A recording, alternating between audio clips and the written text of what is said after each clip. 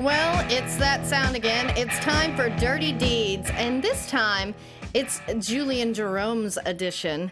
Now, not all mobsters are bad boys all the time. Heck, Julian Jerome was a good boy publisher for nearly a year, but sadly, he slicked back his hair and dove back in. So that's why it's time for Julian's Dirty Deeds. Of course, we will start with hits and misses, since Julian has a high body count for his short stint.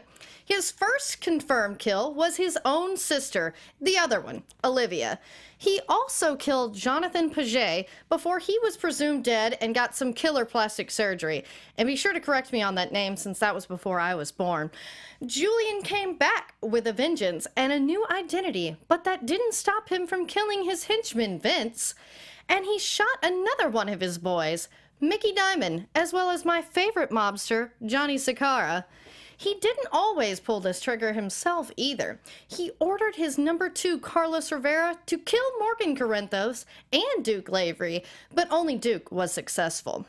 He then went on to kill Carlos himself, but technically that was with a knife.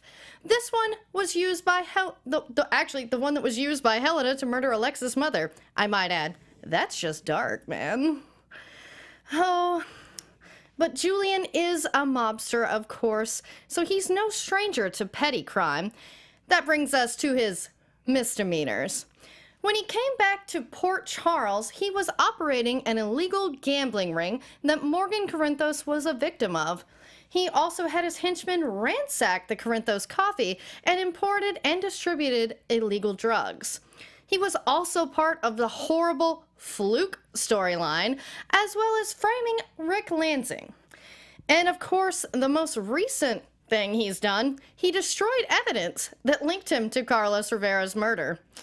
Ouch. But sadly, that is it for Julian's dirty deeds.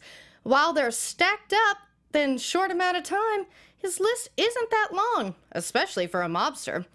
But be sure to follow me at LACRETIALYON anywhere on the internet, since there is only one, and watch the GH Report every Sunday at 5:30 p.m. PST right here on AfterBuzz TV.